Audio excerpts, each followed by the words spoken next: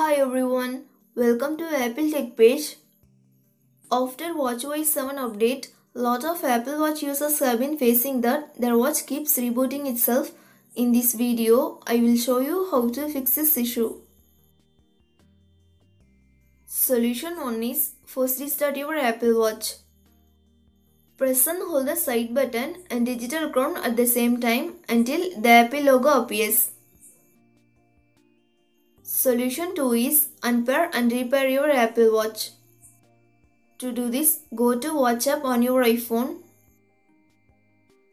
Here, tap on all watches at top left. Now tap on information icon beside your Apple Watch.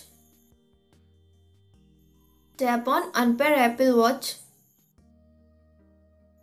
Next, it will be prompted to enter your Apple ID password and tap unpair. Then restart your iPhone and Apple Watch. Now pair your Apple Watch with your iPhone. Solution 3 is factory reset your Apple Watch. Go to settings on your watch. Next, tap on General. Then find and tap on Reset. Next, tap on Erase all content and settings.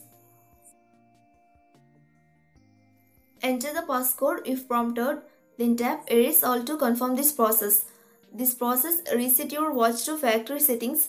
Once this process is completed, set up your watch as new, but don't set it up from Restore Backup. Solution 4 is don't charge your watch. Don't charge your watch until its battery drains completely. When it gets connected to its charger. Solution 5 is update your Apple Watch. To do this, go to Watch app. Next, tap on General. Here, tap on Software Update. If watchOS update is available, download it.